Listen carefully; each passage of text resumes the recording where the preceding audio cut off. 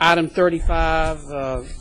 SJR 213 is a resolution to designate the Pink Palace Family of Museums in Mayor moves Memphis the bill. Is there a second? as the West Tennessee Museum of Science and Technology. Does this come from the request from the people? It comes from all of the people in Memphis who are so proud of the of the Pink Palace family of museums and the Pink Palace themselves. It's a wonderful group of museums. The question's been called. Any further? I'll be glad to give y'all all kinds of information if y'all want to dawdle here.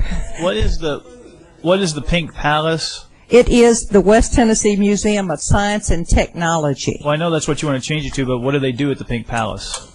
I'll tell you, they have for so many years, even when I was a child, they had children go through the Pink Palace, and they had scientific and historical exhibitions. It is the home of Clarence Saunders, who started the Piggly Wiggly grocery chain. It was made out of pink marble, hence the Pink Palace. It is a children's science museum now called the Row. Senator Canfield. Sorry. That's right. Senator Canfield votes aye. Senator Falk. Senator Falk votes aye. Senator Finney. Senator Finney votes aye. Senator Harper. Senator Harper votes aye. Senator Haynes. Senator Haynes votes aye. Senator Ketchum. Senator Ketchum votes aye. Senator Norris. Senator Tracy.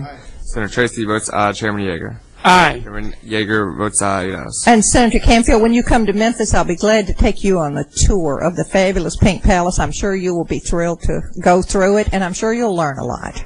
Thank you. Thank you.